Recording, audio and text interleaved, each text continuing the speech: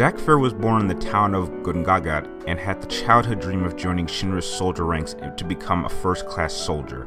At the age of 13, Zack left Gungagat without telling his parents and joined the Shinra military forces.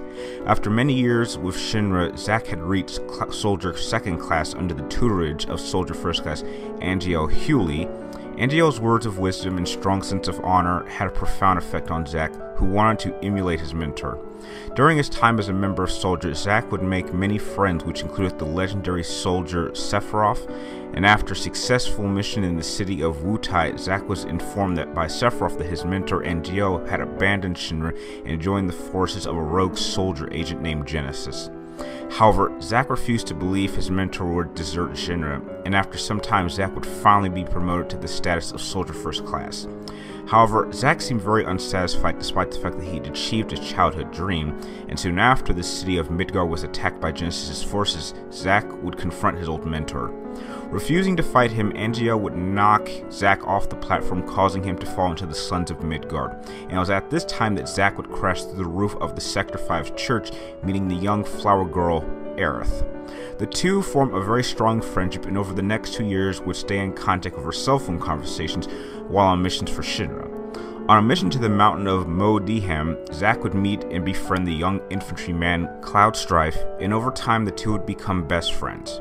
However, while on the same mission, Zack would be forced to face his mentor Angel in battle, and after a long, hard-fought battle, Zack emerged victorious, with his final words Angel passing on his Buster Sword to Zack. While on a mission to the mountain city of Nibelheim, he would witness his fellow soldier agent Sephiroth suffer a psychotic breakdown after discovering the truth of his origins. Zack was forced to battle Sephiroth, however, after a short battle, Zack was defeated, and it was at this time that his best friend Cloud Strife would pick up Zack's Buster Sword and would attempt to engage Sephiroth, but would be impaled by Sephiroth's Masamune twice, but somehow was able to overpower Sephiroth, forcing him to jump deep into the Mako's reactor. Both Zack and Cloud would be retrieved by Dr. Hojo and used for 4 years as experiments, and after escaping Dr. Hojo's lab, Zack and Cloud made their way to the outskirts of Midgard, where they were intercepted by a large Shinra army force. Zack decided to hide Cloud's body out of sight and left to engage the army. Although he fought bravely, Zack was overwhelmed by Shinra's forces and gunned down. In his last moments, Zack passed on his Buster Sword to Cloud and told him that he was his living legacy. After Zack's death, Cloud would go through a dramatic transformation. Due to the combination of the trauma caused by the Nibelheim incident, the Mako poisoning, and witnessing Zack's death, Cloud would impress Zack's own memories and fighting abilities onto his own, alongside Tifa's memories of creating a reality in his mind that he himself had joined Soldier and that Zack had never existed, claiming that he himself was a former first-class soldier. Shortly after this event, Cloud would run into Tifa at the Sector 7 Slums train station, and after being nursed back to health, Tifa asked Cloud to join the anti-Shinra terrorist group Avalanche. Cloud agreed, and after joining forces with the fellow Avalanche member Barrett Wallace, would successfully destroy the Mako Sector's one Mako reactor. After taking part in a second mission to destroy another Mako reactor, Cloud would be separated from his allies and would fall into the Sector 5's church slums. And it was at this time that Cloud would meet for the second time the young flower girl Aerith, and would agree to be her bodyguard. After Cloud reunited with his friends, Shinra dropped the Sector 7 plate, crushing the Sector 7 slums in the process, kidnapping Aerith. Cloud would lead an attack on the Shinra headquarters, and after successfully rescuing Aerith and defeating the new president of Shinra, Rufus, would escape Midgard, but not before discovering that the legendary soldier Sephiroth had somehow returned. As Cloud and his friends would travel all around the world, they would find themselves traveling to the Temple of the Ancients, and using Aerith's inner power, she was able to discover what the reincarnated Sephiroth was planning to do and how to stop him. Choosing to go off on her own, Aerith traveled to the Forgotten Capital and began praying for the Holy, the ultimate white magic to defend against a meteor that Sephiroth was planning to use to destroy the world. Cloud arrived just in time to see Aerith finish praying, but was forced to watch as Aerith was stabbed in the back by Sephiroth, killing her. Cloud carried her body to the pool of water in the center of the Forgotten Capital and laid her body to rest beneath the water. After recovering from a second dose of Mako poisoning, Cloud and his allies would pursue Sephiroth into the depths of the planet with the aid of Aerith's spirit, with not only defeating Sephiroth, but saving the world from an oncoming meteor. Before his fall from grace, Sephiroth was the most revered and successful warrior of the Shinra Electric Power Company's soldier program. A great warrior idolized by the public and infantrymen alike for his strength and discipline in combat, Sephiroth's many successes on the field of battle during the conflicts surrounding the Shinra Electric Power Company's bid for global domination led to his status as a celebrity war hero and the poster boy for the Shinra military and soldier program. During a standard mission to the mountain town of Nibelheim's Mecha Reactor, Sephiroth would discover the truth behind his creation, and after coming to believe that he was the only remaining survivor of the Ancients, Sephiroth rebelled against the Shinra Electric Power Company and enacted a worldwide vendetta against the corruption of mankind. His ultimate goal was to take control of the Lifestream and with its power become a godlike being. After discovering the remains of his genetic mother Jenova inside a Mecha Reactor, it was here that Sephiroth would face the newly promoted first-class soldier Zack Cloud. However, after a quick engagement, Sephiroth would defeat Zack, knocking him out, and would return to stand in the presence of his genetic mother.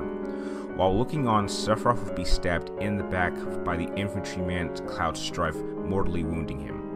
Sephiroth began to regain his footing, and after decapitating his genetic mother's head, began to make his way out of the center core of the Mecha Reactor, where Cloud and an injured Zack Cloud would be waiting for him. Cloud picked up Zack's busted sword once again and would attempt to re-engage Sephiroth, but Sephiroth would easily deflect the young Cloud strike and would impale him on his blade.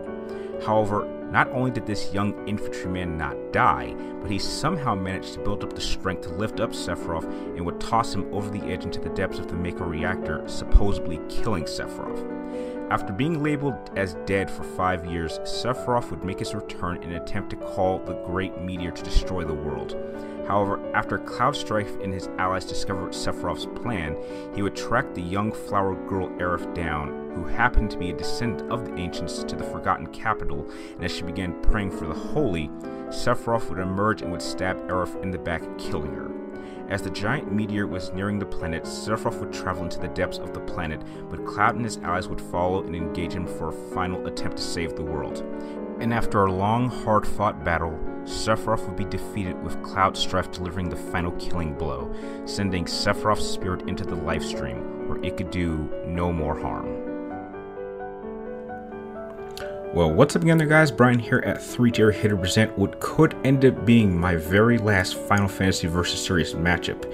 And in the hopes of possibly increasing the demand and viewership of the series, I decided to bring together the 3 most popular characters that I have ever used during my entire Versus Series run through of 4 years, as this will be my first and possibly last 2-on-1 engagement, as the best friends Zack and Cloud will take on the most powerful member of the Shinra Soldier Project, as well as the greatest swordsman in the history of Final Fantasy, Sephiroth. Now, before I begin, I would just like to clarify a few things. For starters, I will be using Zack as he was after defeating Genesis, but before he was gunned down by Shinra. For Cloud, I'll be using him as he was immediately after defeating Sephiroth at the end of Final Fantasy VII. And for Sephiroth, I will be using him strictly in his base form at the height of his power in Final Fantasy VII, which means no black materia, no Sephiroth Safer, and for God's sake, no supernova. I want to make that very, very, very, very clear. No supernova.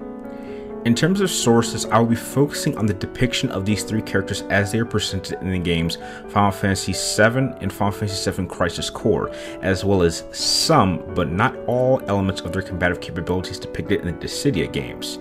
And when it comes to films, I will be focusing on how they are presented in the animated films Last Order and some elements from Advent Children. On an analytical level, since Zack and Cloud are more or less similar in nearly every possible department, when it comes to analyzing both of them, I'll be judging them as a pair and not as individuals. Also, to save time when it came to scripting and editing this extensive breakdown of my very first 2-on-1 matchup, I will be reusing some clips that I used during my Sephiroth vs. Virgil matchup, because information-wise regarding him, not really much has changed, if anything, since that video was made. So if you notice a slight change in voice quality, that's why. So with that out of the way, let us begin, as I will start by comparing these 3 physically.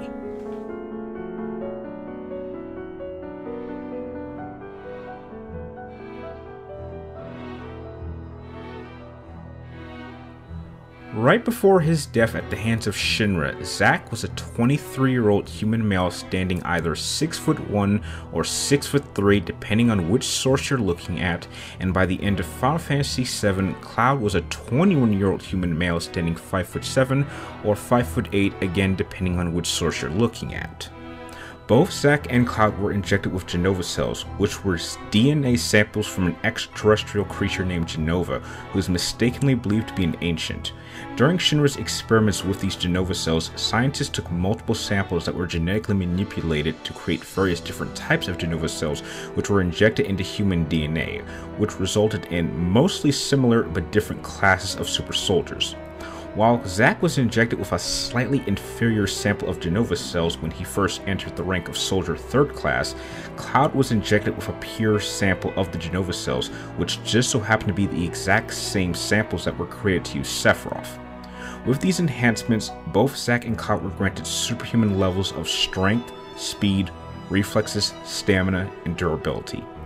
Both have shown to be able to jump great distances with little to no effort, but due to the fact that Cloud was not granted nearly as much proper training or even gained as much combat experience as Zack did, there is no question that Zack exceeded Cloud in every physical department, even adding an exceptional level of flexibility and being far more acrobatic than Cloud was shown to be able to do, as he was able to perform dodges and flips by numerous Shinra soldiers that were firing at him from multiple directions. However, this does not mean that Cloud was very lacking in the physical performance era. It should be noted that due to the fact that Cloud was injected with a pure and superior form of Genova cells, it may have allowed Cloud's body to develop much faster than Zack. Zack spent years building up his physical body through regular workout sessions, training simulations, and on-the-field combat missions, while Cloud was able to achieve a rather high level of physical performance in as little as 43 days. So the fact that Cloud was able to do so much, even with the help of his allies, making up for what he lacked physically, in such a short time, this should give Cloud a lot of combative credit in my eyes.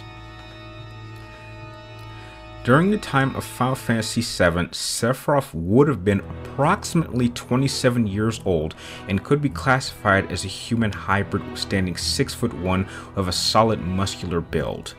While still in the womb of his mother, Sephiroth was injected with Genova cells, and once he was born, though he did not gain the power to speak to the planet like the ancients could, it was decided that he would develop into becoming the first in a new class of super soldier.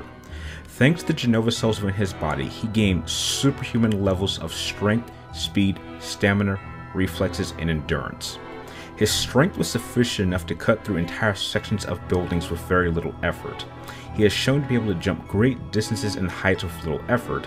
His speed and reflexes were high enough to allow him to not only engage and defeat entire armies of enemies, but allowed him to fight off multiple opponents at once who shared his own superhuman combative properties. And his speed, if he focused enough, could actually be enhanced to the level that he could actually move faster than the average human eye could see. His stamina levels were enhanced to the point that Sephiroth never appeared to show any signs of combative performance weakness at any point during any fight, and he could easily carry on for days, possibly weeks at a time with no sleep needed. And though his level of endurance over the course of Final Fantasy VII has been somewhat inconsistent, there is however one serious physical weakness that Sephiroth has shown, and that is that he has a surprisingly low quality of durability.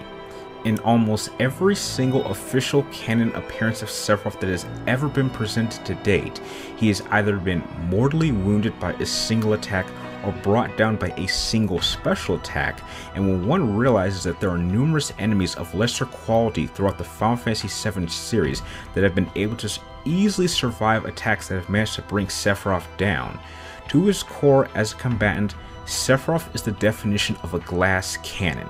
He's physically built to perform combatively at a high level and deal a lot of damage, but he cannot take the punishment to back it up, which is a weakness that his Kingdom Hearts version has never suffered from, which is why to me, I've always viewed that version to be vastly superior to the canon version.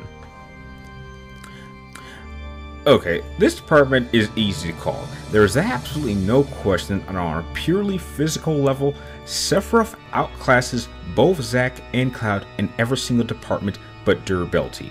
On an individual level, should one take on Sephiroth, they would just barely have enough to keep up with him, but perhaps if these two work together properly, then they may improve their odds, but not nearly enough to place or grant them any sort of advantage in this department. So for these reasons, Sephiroth gets the unquestionable edge in physical capabilities.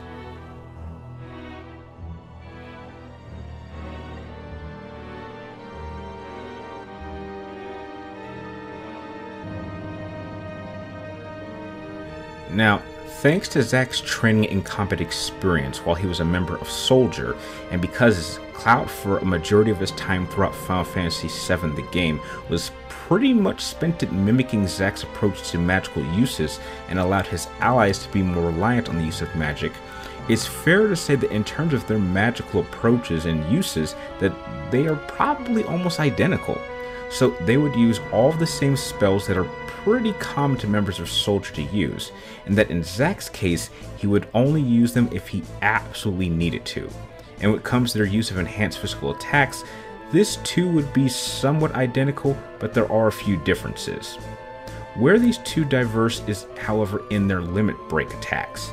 Now between these two, Cloud and Zack will have access to as many as 15 different limit breaker attacks, with all of 7 of Cloud's being strictly offensive with attacks like Braver, Cross Slash, and Omni Slash, and Zack having a collection of both offensive and supported limit break attacks in the form of Octa Slash, which he learned from Sephiroth himself for offense, Lucky Stars, which can instantly make all of Zack's sword attacks critical hits, and Healing Wave, which he learned from Aerith.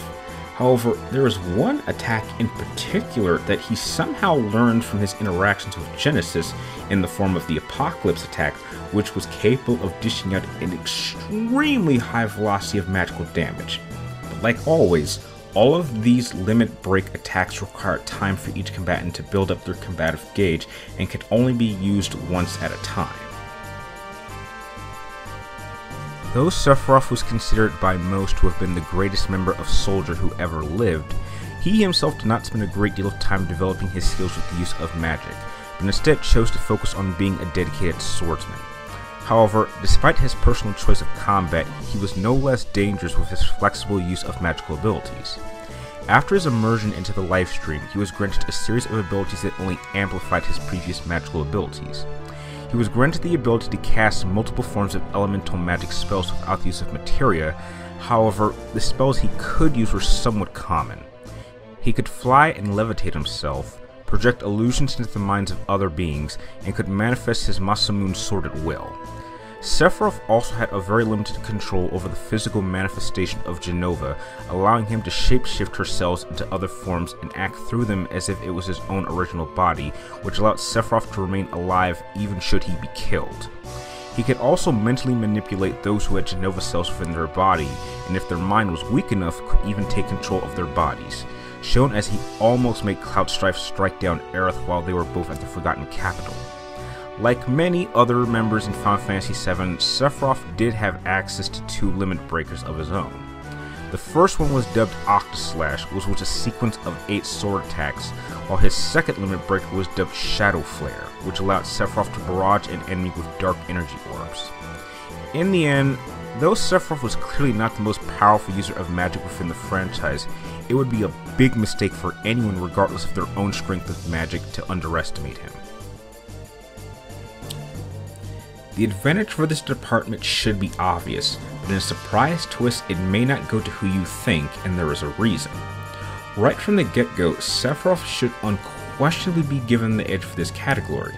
He clearly outclasses both Zack and Cloud in every possible way, and his connection to the magical force that flows through the planet itself, which is the main source and means for how materia is used and created in Final Fantasy VII lore, is far greater than theirs. And the fact that he doesn't need to infuse samples of it into his body grants him a level of control and magnitude that Zack and Cloud could only dream of pulling off. Together as a team, they are bringing nothing in their arsenal of magical spells that Sephiroth cannot A. simply deflect, B. evade it, C. tank the hit, or D. simply override it with his natural greater control of magic. Even Zack and Cloud's collection of enhanced special attacks and limit break attacks will be of little use if they are unable to hit him. even a majority of their limit break attacks, some that Sephiroth can even deflect should he choose to not evade him, and in Cloud's case, the only reason that the Omi/F ever worked at all against him was that the first time he used it on Sephiroth, he was already battered and beating and near the end about to die, so he was in no condition to defend against it. And the last time Cloud used it, he used a new variation of the attack that Sephiroth was not expecting and was caught off guard. But he had proven that he had already successfully defended against an earlier version of the Omi/F attack in that fight. The only limit break attack between these two that I could see being of any use is the Apocalypse attack. Even that attack is not guaranteed to cause any great amount of damage to Sephiroth despite his lacking durability. But in an overwhelming twist, the advantage for this department will still go to Zack and Cloud. Not because they earned it, but because Sephiroth would be willing to refuse any of his magical offensive spells because he simply doesn't need it. He would be giving himself a handicap which would not affect the outcome of this battle in one bit, because magically, these two, even together or on their own, could not possibly threaten him in any way.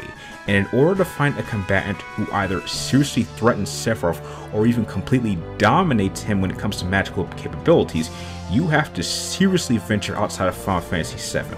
So, with that said, Zack and Cloud will get the pitiful edge in magical and special abilities.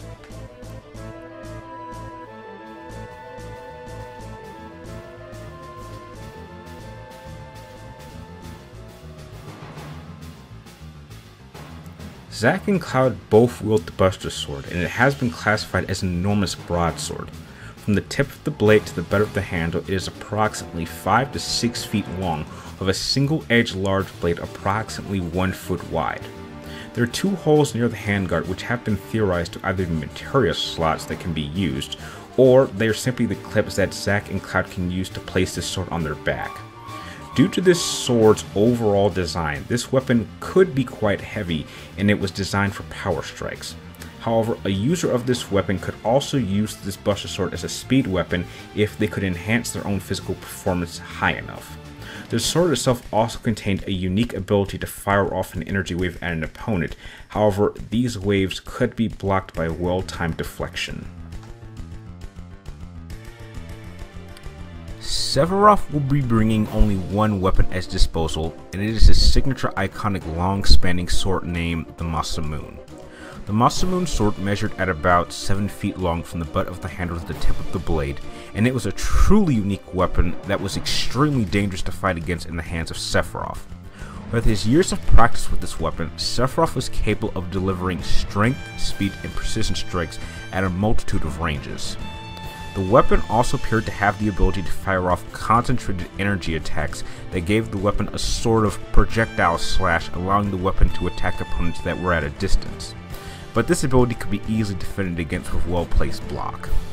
The Masamune seemed to also have a unique dark ability that could allow Sephiroth to channel his own dark power into the blade itself, allowing it to instantly kill any normal human who was impaled by this weapon.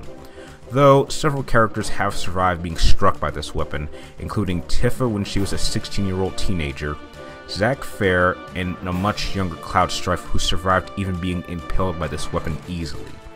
However, from my opinion, the Masamune's greatest strength was also its greatest weakness, that being the sword's actual length.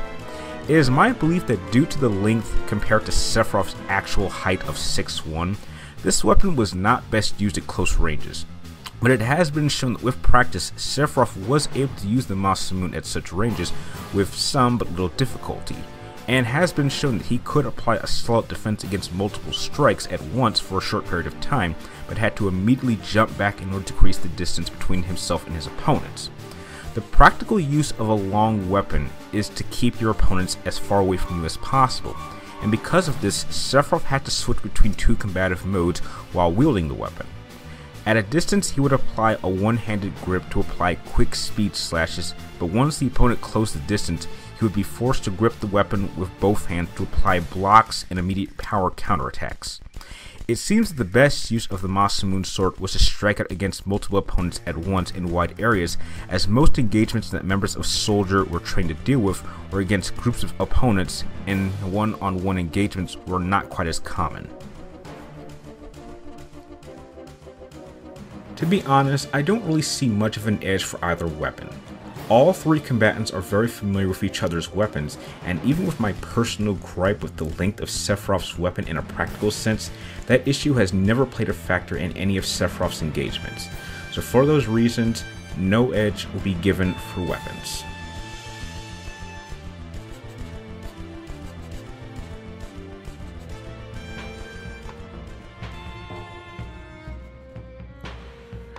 As mentioned before in this matchup, Cloud spent a majority of his time copying Zack's fighting style and tactical approaches, and by the end, I believe that Cloud was well on his way to working himself up to Zack's combative performance levels, due to the fact that the Genova cells within his body allowed him to develop much faster than the Genova cells that were in Zack's body. So combatively, with both Zack and Cloud being mainly dedicated power duelists, they would use all of their combative skills in a mainly offensive manner and attempt to throw off and overwhelm their opponents, whether it was using their swords or their magical abilities, however limited their use of magic was. Both Zack and Cloud would have been committed users of Forms 1 Shicho and Form 5 Xian/Gemso. Shicho was the tutorial fighting form to allow users to better tone themselves onto how to properly manipulate the movement of their weapon, and its moveset was comprised of wide sweeping strikes to lash out at multiple opponents. However, the focus on wide sweeping maneuvers and techniques left it with no precision, making the form terrible against a single well-trained opponent. Form 5 had two variations in Xian and Gemso. The Xian variation was adapted from the Form 3 Sarisu's mentality of relying on a focused defense against projectiles, but instead of deflecting them harmlessly away, Xian's approach was to deflect the projectiles back at the shooter. Gemso's variation was adapted from the Form 2 Mikashi's mentality of being designed for blade-to-blade combat and relied on performing defensive maneuvers, then immediately countering with a powerful offensive strike. Form 5's only real weakness is that because it was so strength-focused, it lacked mobility, which could make a user vulnerable to more speed-based offenses. But while I believe that Zack's training would have developed his skills to such a degree that he could somewhat cover up for this weakness, this is something Cloud certainly could not, and this is where the differences between Zack and Cloud begin to appear. Zack spent years developing his skill set in combative approaches, and because of this, he had an intimate understanding on exactly what was the best way to perform his maneuvers.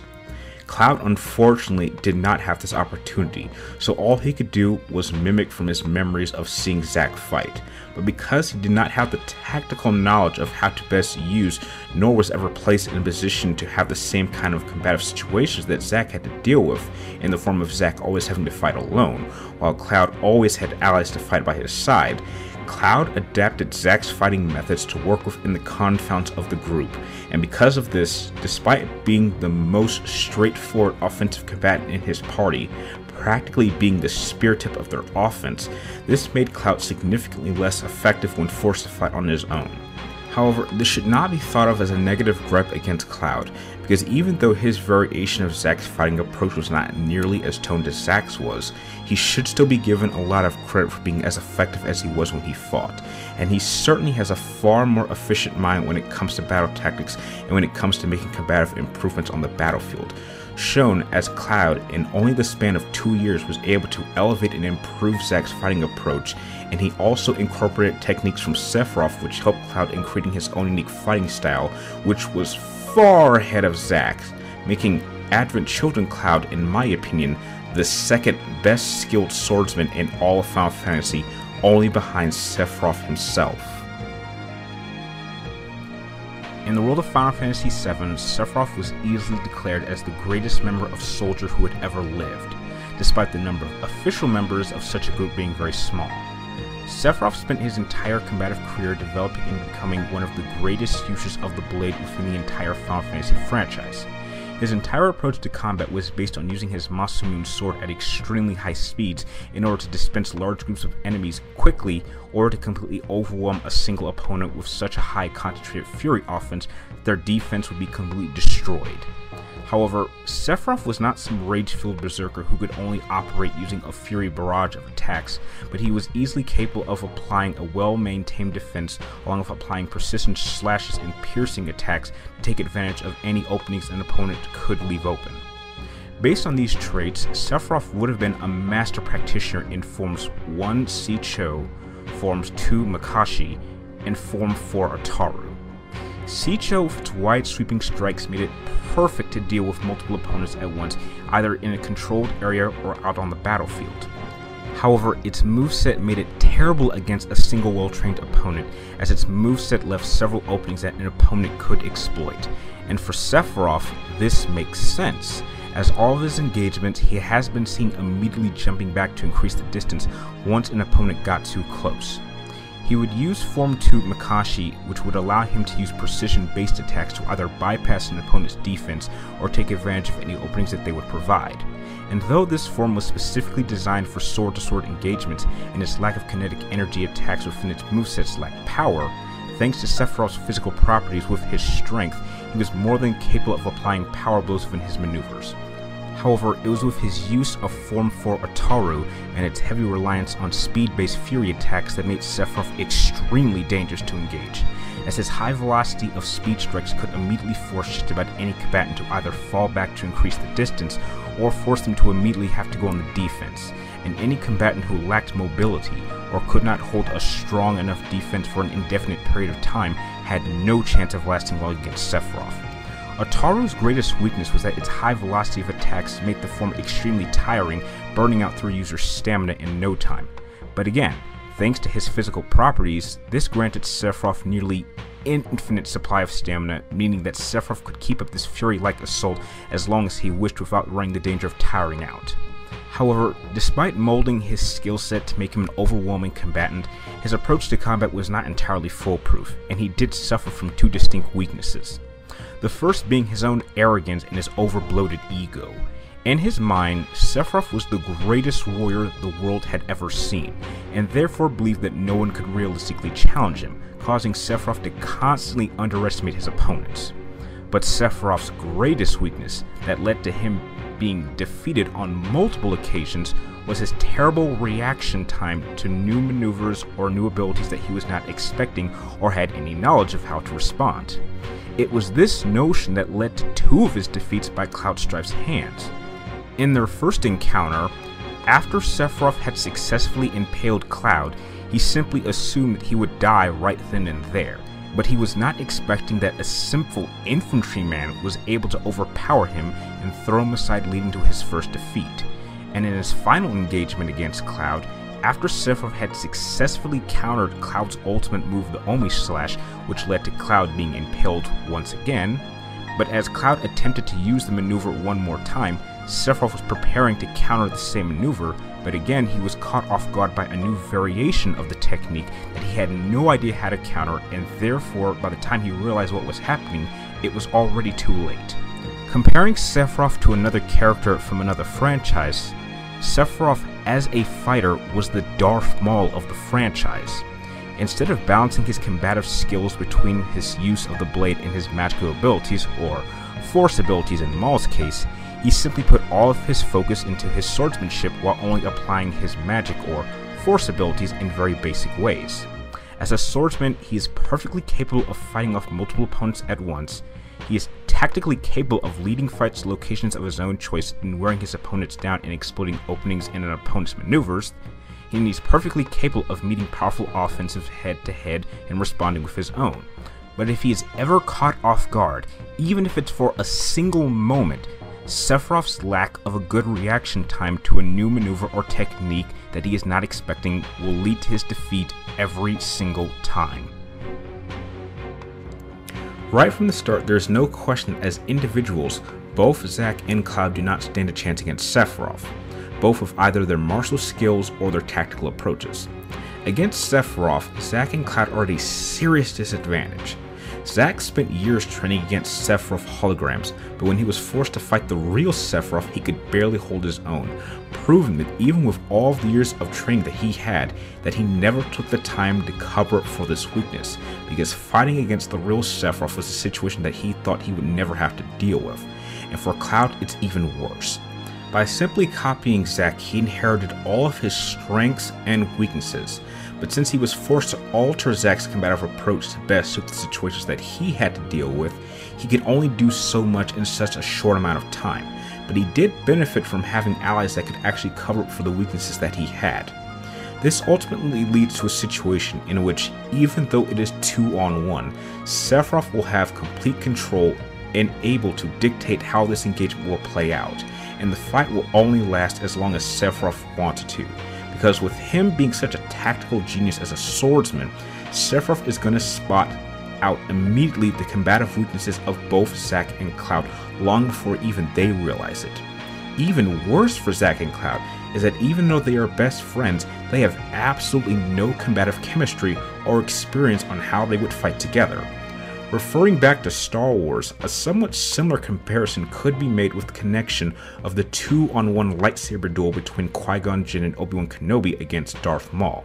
But unlike Qui-Gon Jinn and Obi-Wan Kenobi, who had well over a decade of experience of fighting together and understanding how they would work as a team, which ultimately compelled Maul to have to separate the two and focus on the better of the two combatants in Qui-Gon Jinn, Zack and Cloud will not experience nearly as much success.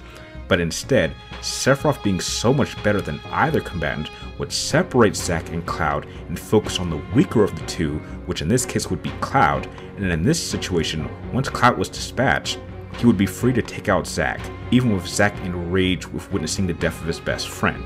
For any one combatant or any number of combatants to battle Sephiroth successfully, you need to have a full understanding of oneself combatively inside and out, and if you have any weaknesses, then you need to know exactly how to make up for them. For Cloud, he always had his allies and his friends to make up for his weaknesses, and for Zack, it was simply a matter of not expecting certain situations, and these are weaknesses, and their lack of an effective teamwork system is something that Sephiroth will be able to take advantage of, and it is for all these reasons that Sephiroth gets the unquestionable edge in martial skills and as a battle tactician.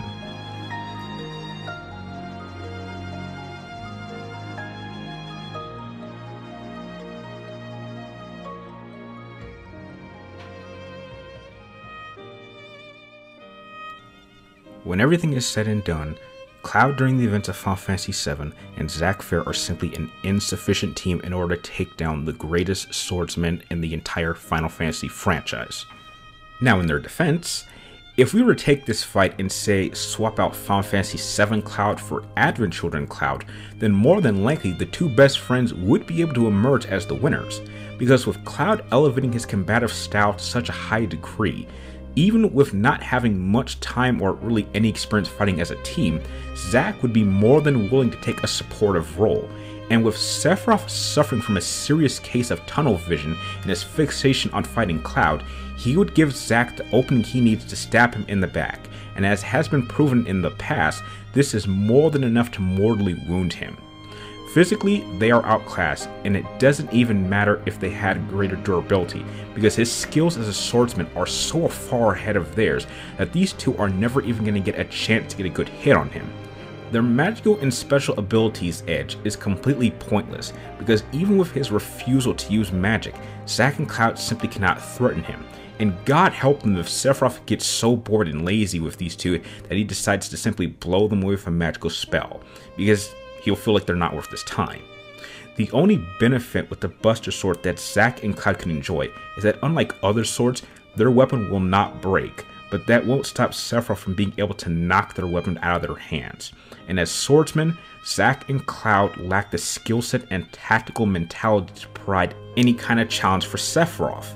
Hell, the most accurate interpretation, in my opinion, of Zack's fight against Sephiroth was shown in Final Fantasy VII The Last Order animated film, and from the moment their blades clashed, the fight was over in exactly 50 seconds.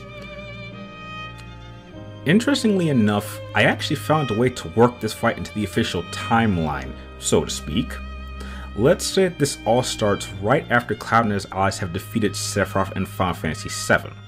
Still mourning the loss of his best friend and being unable to protect Aerith, Cloud visits the Forbidden Capital, and there as he stands in front of the pool of water that Cloud laid Aerith's body to rest, the water starts to glow, and Minerva, the goddess, rises out of the water, and sensing his great grief, offers Cloud a chance to travel back in time in order to change the present, and Cloud accepts the offer.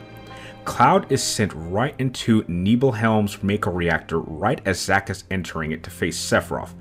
Zack pauses at what he's witnessing, and Cloud explains that he is from the future, having just defeated Sephiroth in his own time, and that he has traveled back through time in order to help him defeat Sephiroth and prevent many bad things from happening.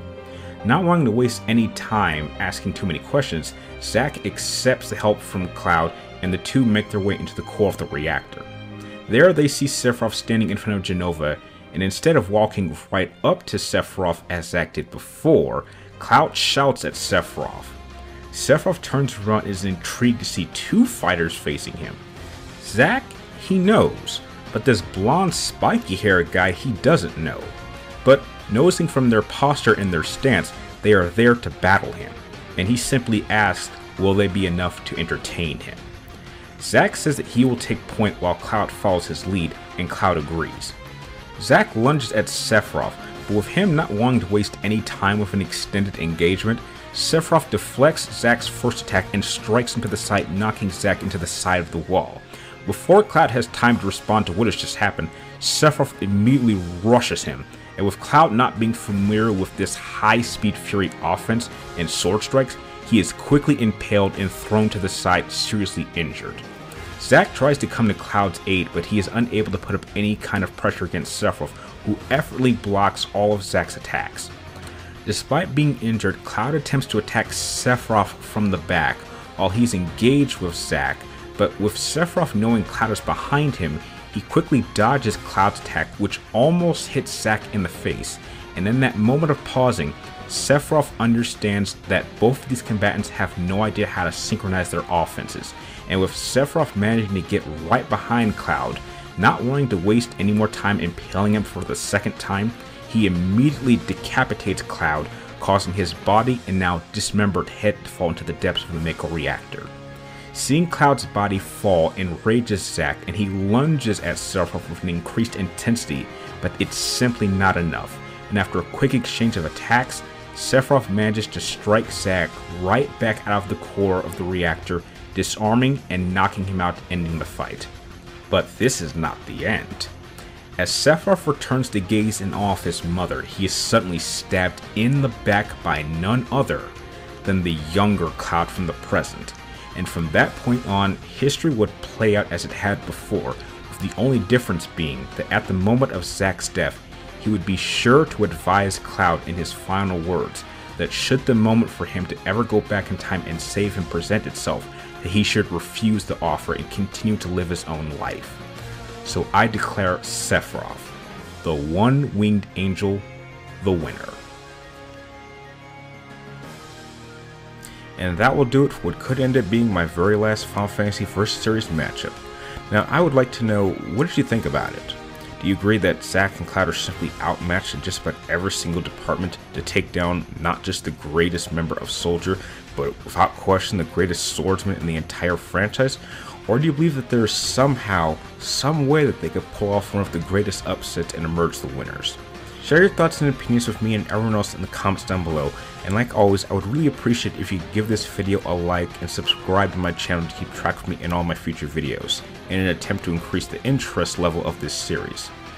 And now for the moment of truth has arrived.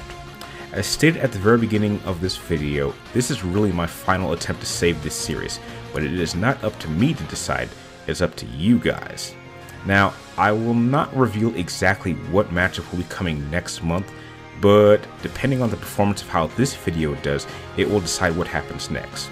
Now, as it stands now, I have two matches planned, a season finale and a series finale. If this video can hit a minimum of at least 4,000 views by December 15th, then the series will continue on into 2019 with a number of changes and additions being added. But if it fails, then it will end this year. And trust me when I say that 4,000 views is really not that much to ask for this kind of really popular matchup, because with just 4,000 views, it would make it the fastest viewed matchup of the entire year for this season, and place it just high enough to keep it up with older popular matchups, which, if you can believe it, still get thousands of views a month to this day. Depending on what happens, the next matchup will be revealed on December 15th. So now I leave the fate of the 3TR Versus series in your hands. With everything on the line, I would just like to say thank you to everyone who has watched this video and everyone who has watched this series up to this point. Whatever happens to this series, I've really enjoyed every single moment. Thank you guys for watching, and I hope to see you next time.